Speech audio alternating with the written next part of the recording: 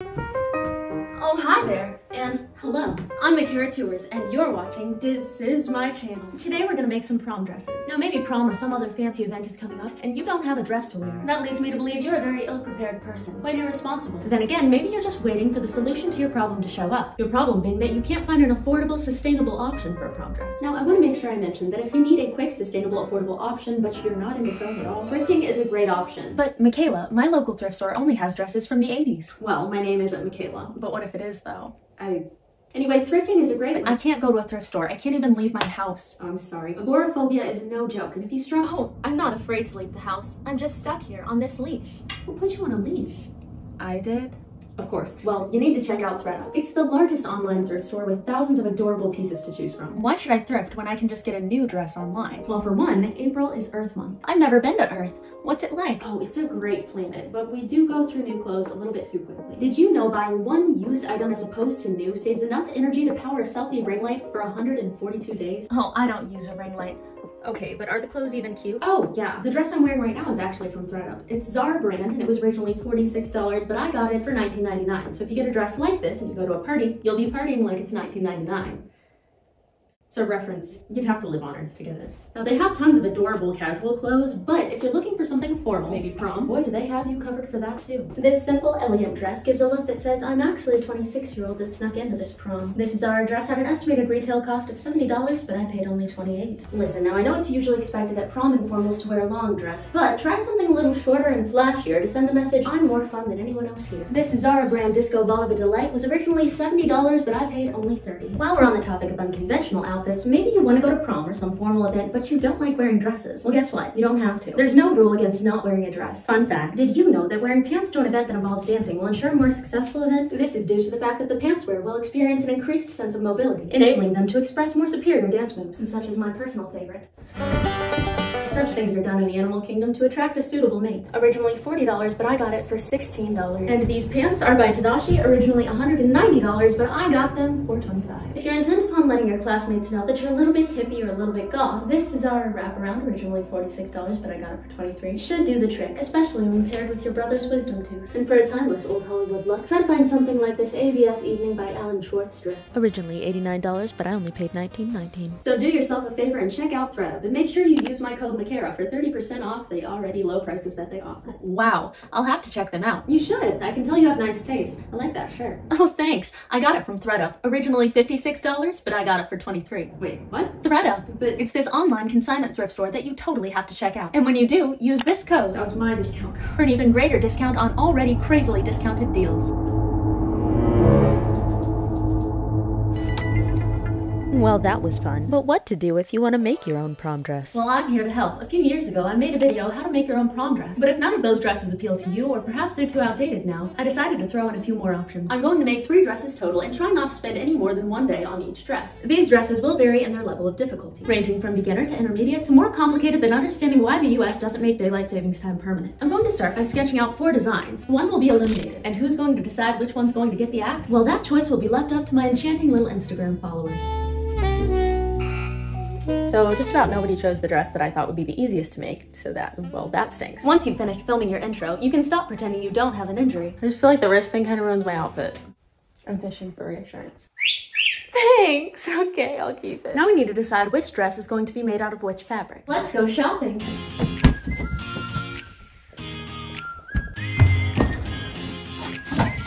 Guess that's a no to that one.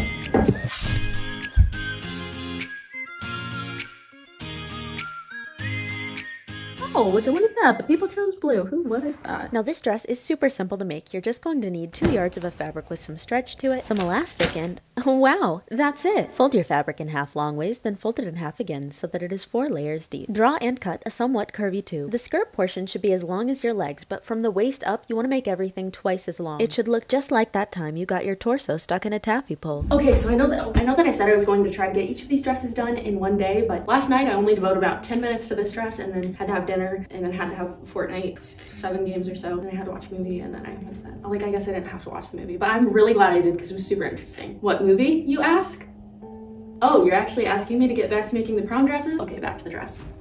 Ow! out. Now take that dress that's a little bit too wide and a lot too long, pin it right sides facing each other, then sew up each side. Before you try it on, hug your father warmly. Now try the darned thing on. From this first fitting, I garnered the information that the top of my dress was a little longer than I wanted it to be, so I took it off, laid it out, and gave my scissors a little snack. Meaning I cut a few inches off the top. If you didn't catch that, you should go back to humor school or something. Try it on again and pin the fabric at your hips. Be sure that from the pinned point to the bottom, it is long enough for you to wear high heels with. From that point up, just pinch and pin the fabric until you deduce how much needs to come off the sides. Now run it through the sewing machine once more. When trying it on this time, make sure you fold the top several inches or so inward. That way no raw edges are showing. Now that the whole thing fits your body snugly, shimmy it up again to that point where the fabric between your hips and the floor are the perfect length. Cut a piece of elastic as long as 3 tacos, or as long as from your hip to the area where your armpit hair starts growing. Now slice the dress open completely down the back and splay it out. Uh-oh, she looks confused. But I promise it's not that complicated. You're going to stretch those poor little elastic pieces and pin them here and here. When you run those 2 lines through the sewing machine, make sure you pull on the elastic as you go. That way when you're finished, it'll snap right back into place, just like a Victoria's Secret model's body after giving birth. Repeat this step on the other side, sew up the back, and boom, you have a strapless dress. Now, for pretty much the simplest dress you can possibly make, you can just stop here, but I'm going to add straps kind of close to the sides, and that will create a nearly cowl neck effect. Hope you're hungry, because it's time to make some spaghetti.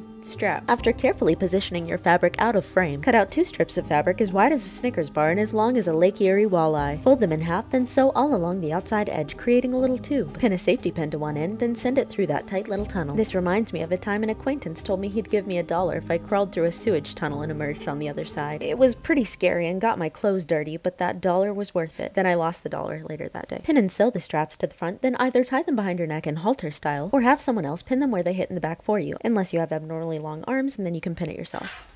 Finally, to ensure that the drapes drooped how I wanted them to, I glued them in place. Now, whether or not I was finished was up to the Insta goblins, for they bore the responsibility of dictating whether or not I'd add a leg slit. So I put the pole out there, and while I let it sit and ferment, I'm trying to work out. but my workouts just turned into me laughing at Gary and sound effects because he associates this movement with the sound, huh? So when I'm doing deadlifts. Now lastly, we must add the leg ventilation slit. 1, because the people voted leg slit. 2, in the actual picture that people put on. Guys, I did not edit that sound at all. That was Gary is possessed. Okay, so we're just gonna see. I can't actually see anything because I've been looking at a ring light, so when I try to look away from the ring light, all I see is big blue UFO that's either from the ring light or people from another dimension are trying to make contact with me. There. So now that we've exposed our kneecaps and turned under the raw edges with hem tape, it's time for our first but wait, first I forgot something. Pop quiz. What's the most important part of prom? Aside from everything, because every part of prom is the best. Pictures. And if you want your prom pictures to be next level fantastic, you're going to want to make a backdrop. Step 1, locate a dad and have him hang some curtain rods for you. Step 2, get a butt ton of fabric. Step 3, get a crap load of flowers.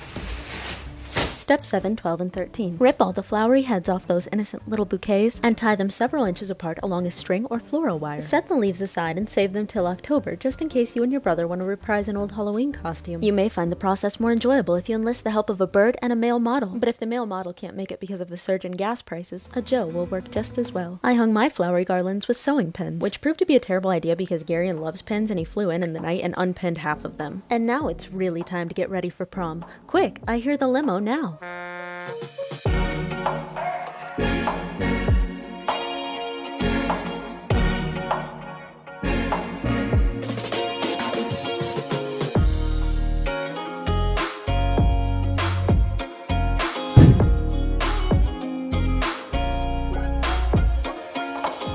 I must say I'm pretty happy with how the dress turned out. It's very comfortable, and I really like ruching in general because it covers food babies, and who wants to bring a baby to prom, right? I mean, unless you're on MTV. Overall, I give this dress 7 out of 10. Before moving on to our next gown, I want to show you one quick variation you can do to this dress. Instead of making straps, just take a piece of fabric about the size of a cat, fold it in half, sew it into a tunnel, turn it right side out, and then sew it like so. Nice. Okay, time to move on to dress number 2. Now, we probably won't be getting the whole dress done today, and we definitely won't be getting any of the dress done today, because my hot tub is coming in. I know what you're thinking. Didn't you already have that inflatable hot tub? Yes, but it pooped out. It only gets like kind of warm now, so I'm trying to find someone to give it away to for free that will use it as a birthing tub. And I found myself a couple weeks ago with a really sore back, really sore muscles, and I was looking through Airbnbs in my own town, trying to find one with a hot tub, and they're like $100 a night, and I'm like, yeah. I can swing that. And I was like, wait, That's a little ridiculous. So I drove down to the hot tub store, ordered a hot tub, punctured my wrist with some tweezers. That got infected. I had to get a tetanus shot. I had some really bad reactions to the tetanus shot. I blacked out like 3 times the next day. Also, I couldn't use that hand for like a week. I had to have other people put my hair up in ponytails, and I had to have my dad forge checks for me. Squiggle, squiggle, yes. None of this is relevant. Why is this in the video? Why am I filming at all? Well, probably because I think I look cute today or something. Can I see my outfit? Okay, now that you've seen my outfit, let's skip to the day that I actually make the dress. I've taken out my Invisalign, and this is the album. So now that this dress is finished,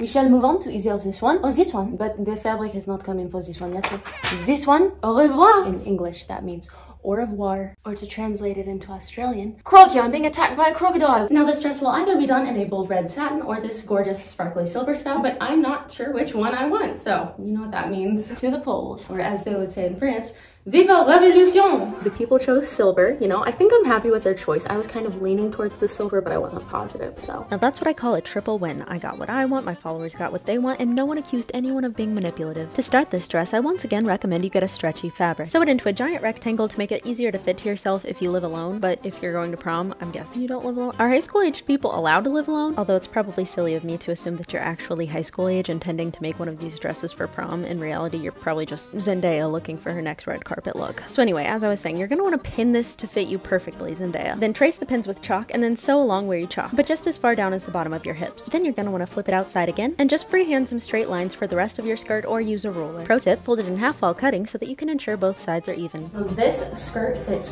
perfectly, so perfect that I want to save the pattern of it, so I'm going to lay it down on something and trace it. To make a pattern, you're going to need the piece that you want to trace, a Sharpie, and a hard, flat surface. Lay the garment out, take the marker, and just trace the garment. I know what you're thinking. Don't worry, these are not brand new floors. My house is like super old. Once you've traced your permanent skirt pattern onto the ground, move the garment and clean up the lines. If you have very textured wood grain, it can look a little shaky. This will save me a lot of trouble in the future. And now for the dreaded top half of the dress. I was desperately confused about how to do this, and I didn't want to make it at all, so I don't know why I designed it in the first place. I guess because part of me thought that my followers would see it and recognize how difficult it would be and then vote against it for my sake, but I guess I just overestimated my persuasive powers. Okay, I promise this is still the same day, but I just changed my shirt because I need something that's easier to get on and off. And in case you're wondering, yes, this is from ThredUp. After concluding that the mock-up fit pretty well, I traced it onto some pattern paper that I remembered I had a ton of. After cutting the paper pieces out, I got distracted because it seemed like Darian was trying really hard to tell me something.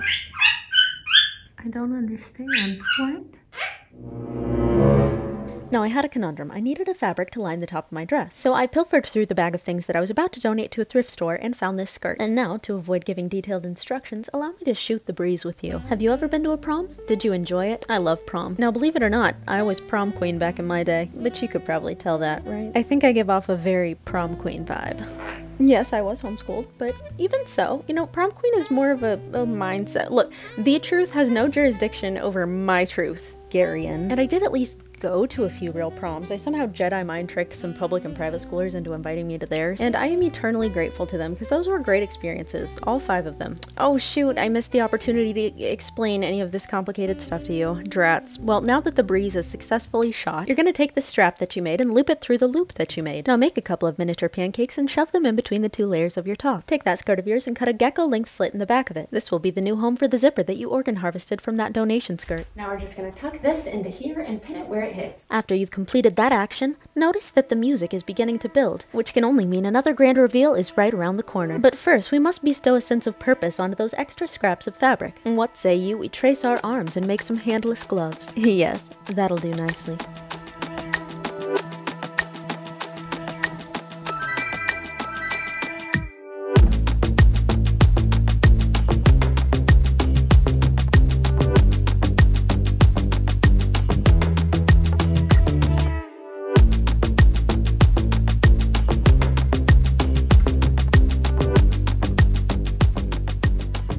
Now my final thoughts on this dress are that I'm actually kind of obsessed with it. If I ever enter a pageant, this is probably what I'll wear. I mean, the shine of the fabric is utterly dazzling, but it's actually kind of stretchy and very comfortable. Overall rating, 9 out of 10. So that dress is officially done, and I'm thinking about getting a crack on the next dress, but the priority is the fact that it's March 31st today, which means tomorrow is, you guessed it, Spray Dad in the Stomach Day. Yes, every year on the evening of March 32nd, I put a rubber band around my dad's spray nozzle to celebrate. April Fool. This year would prove a little tricky though, considering I don't live with him anymore, so I had to sneak in stealthily, in the middle of the night, like a stealthy little night wombat. Also, he always comes to my house in the morning, so I feel like I should prepare something here. I texted my dad before bed and said, hey, I have an orthodontist appointment. Can you wake me up in the morning? But apparently he never even saw my text. Joe, however, did come over and tried to wake me up. Oh, and I put a rubber band around my own spray nozzle too, just in case. Then I went to my appointment and apparently my dad came over while I was gone. The sprayer. Yeah. All over my belly, and I'm trying to figure out what to do. I didn't even think about just shutting the water off. I'm gonna get that rubber band off quick. Then it came over here, and of course he got me with the mannequin, and he got me with the sprayer.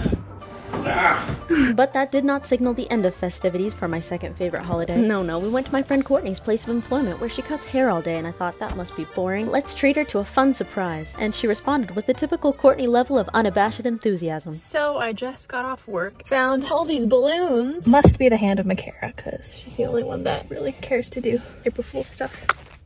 Good job. It's time to begin dress number 3, but we're not going to get the whole thing done in one day because tonight I'm going to support a friend's husband at an MMA fight. And of course I had to spend a long time struggling with like, what do you wear to an MMA fight? This is what I came up with. I am starting to question it. It does give off a very 30 and flirty and thriving vibe until I smile and then it becomes ironic because I just look 13. Firstly, remove the sheet from your bed, then hold it up to yourself like so. Take note of where it hits, then freehand this general shape. If you're struggling to get it just right, stand on your head and repeat my name 3 times. In doing so, you will summon my disappointment because I don't believe in witchcraft. Cut a couple of gently tapering triangles off the bottom of your top. In show business, we jokingly call these darts.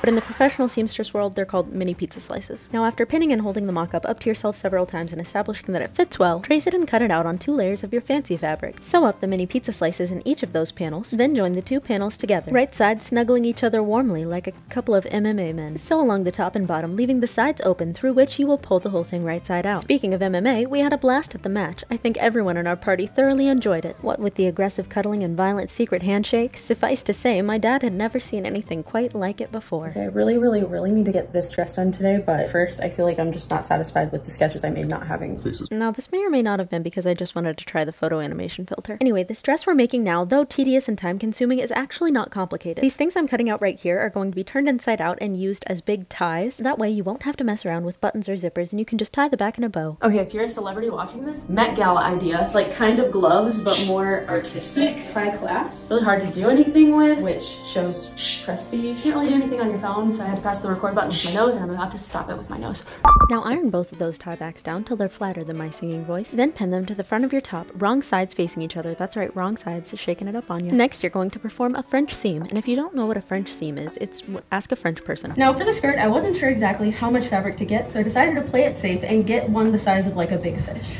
Like the fish that swallowed Jonah. Take all 10 yards of that luscious purple river and fold it down to a manageable size. Roll over it to ensure it doesn't float away, then cut off the bottom 2 feet. If your wrist gets too tired, stand on your head and say Grandpa JJ 3 times. He might show up and cut it for you with his frying pan-sized hands. Now because this dress turned out so cute, I really want someone else to attempt to make it, so I'm going to try to give actual instructions. The skirt will be comprised of 3 tiers. The bottom will be 10 yards by 24 inches, the middle will be 5 yards by 18 inches, and the top will be about 2 yards by, well, I guess that depends on your height, but I just looked it up and Zendaya, yes, you're the same height as me, so 12 inches for the top. If you're someone shorter watching this, well, just wear whatever height high heels you have to be 5'10". Then these numbers will work for you too. Now this fabric wasn't quite as stiff as I wanted it to be, so I decided to starch the whole dang thing. But if you don't starch yours, I won't call the police. However, I will call the police if you don't use double-sided hem tape all along the bottom. This will prevent you from having to sew a hem. I, however, accidentally put one-sided hem tape on it, so I still had to sew a 10-yard hem. If you're confused, so am I. Not sure what I was saying, but I accidentally recorded it in slow-mo, and even when I try to speed it up, it doesn't make sense. Take the raw edge of the top of your panel. Now pretend you're a Massachusetts pilgrim in 1692 and the raw edge is a witch. Now set your machine to the longest possible stitch, then sew all along that freshly burned edge. Then pull on one end of the string till it gathers like so. Ideally, you do this with one long continuous seam, but with 10 yards of fabric, the thread will probably snap, so I did mine in sections. Gather the first panel till it lines up with the length of the second panel. Then sew and pin the bottom panel to the second panel, and sew a long wide stitch across the top of the second panel. Join that to the third panel, then gather the third panel till it fits inside the waistband. But before doing all that, I had to cut out the tiers, starch, and iron every inch of them. Well, bad news, I can't really go any farther because I'm out of starch. JJ, what is that you brought with you? Starch. What are the odds? Wowee! Did I mention this was 10 whole dang yards of fabric? It was a lot. 10 is a big number. Do you remember when you turned 10? You probably felt pretty old. And with all that fabric, I'm sure I know the question that is lingering on your mind, and that is the price. I do regret to inform you that it is one of the more expensive dresses I've ever made, coming in at a whopping $29.99. I know, but trust me, it was worth it. And if you feel like splurging, I'll link the fabric below. So I'm gonna actually make the skirt part matte instead of shiny, not because I made a huge mistake and accidentally put the hem on the shiny side, but because of an artistic choice. And honestly, after seeing the final product, I'm glad I went with the matte side, and I think you should too. Like, the shiny side kind of looks like a dollar store princess dress, but the matte side looks like you'd eat caviar in it. Check it out. You know, at this point, you can just kind of like wrap it around yourself, call it a dress. And now, coming to you live from undisclosed location, Ohio, it's The Complaining Show. My back has not hurt this bad since I made the Ariana Grande Grammys dress. Oh no, I just got a really good idea. If I add tulle to the inside to make it really puffy, it would be really pretty. Oh well, this is why I bought a hot tub, right? So I didn't end up adding the tulle, but I did end up getting in the hot tub. Throw a few pleats in the top layer if you want, then either gather stitch the top, or if you're sick of doing that, cut a piece of elastic to the exact length of your waist, then stretch it out across the top of the skirt. Sew it in place, tugging as you go.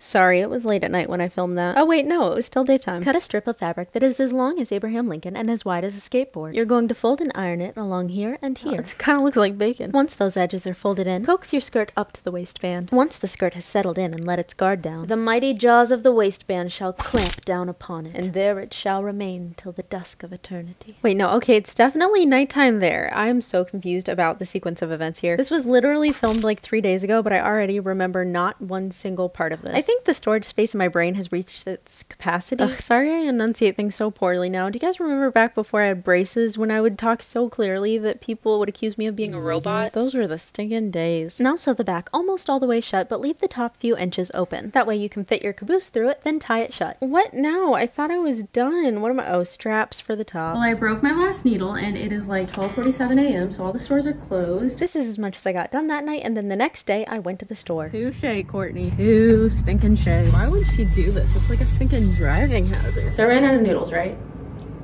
Needles, not needles. So I go to Joann's to get more machine needles. But as I'm holding the needles, I think, what if it's not the needles that are the problem, but the machine? And I thought, well, I could go home and test these needles and see if they work, but what if they break because my machine's broken? I don't want to have to make another trip to the store.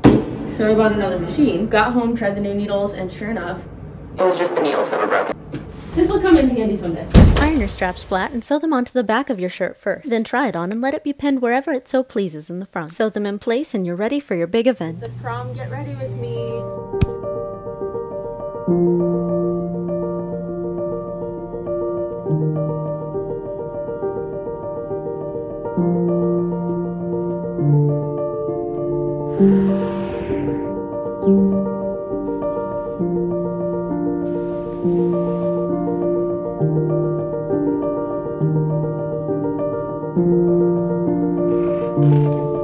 Okay, call me crazy, but this dress in white as a wedding dress. Someone's gotta want that. Just look how majestic and flowy the skirt is as you run away. That's important in case you're a fickle bride who's prone to cold feet. Now, the beauty of this dress having long ties in the back is its versatility. You can style it many different ways, including this, strapless, no, too risky, you're dancing. Or you can pull the ties up over your shoulders, tie them in the back, and create this. Wear it with a green skirt and dye your hair red to be the Little Mermaid. And I cannot stress enough how vital it is that you wear this dress for a maternity shoot. In conclusion, I think I'll give this dress a 9.5 out of 10. It's incredibly comfortable and easily one of my top 5 favorite things I've ever made. Now, real quick, and I do mean really quick, I'm going to show you how to make one more dress because there were some people in my DMs very upset that I wasn't going to be making something out of this green fabric. So I will be making the design that got booted off earlier. Now, I really want the bottom half of this dress to fit just like the gorgeous silver dress that we made, but how am I going to mimic that skirt precisely?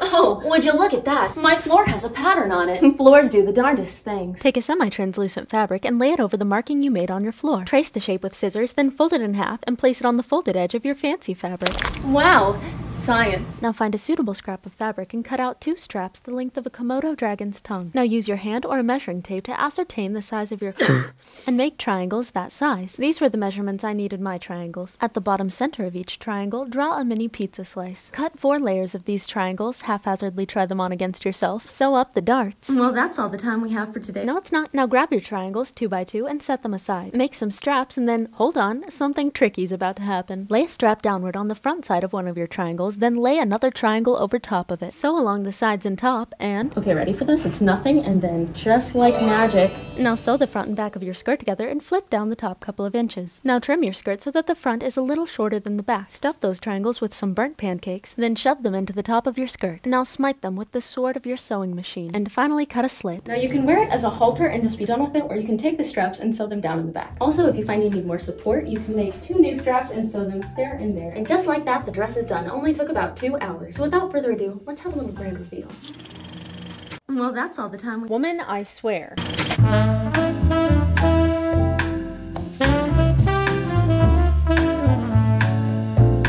Hello, it's me, your host, Mrs. Old Hollywood Woman. This is my old Hollywood hair and my kind of old Hollywood dress, and this beauty mark you see right here, well, it's a side effect of Hollywooditis. And overall, I think I'd give this dress here a 6 out of 10. For a dress that took 2 hours to make, I'm pretty satisfied with it. Well, that's all the time we have for today, folks. Be sure to let me know which dress was your favorite, and of course, which breed of dog is your favorite. And while you're at it, don't forget to check out ThreadUp and use my discount code, Micarah, for 30% off. My discount code.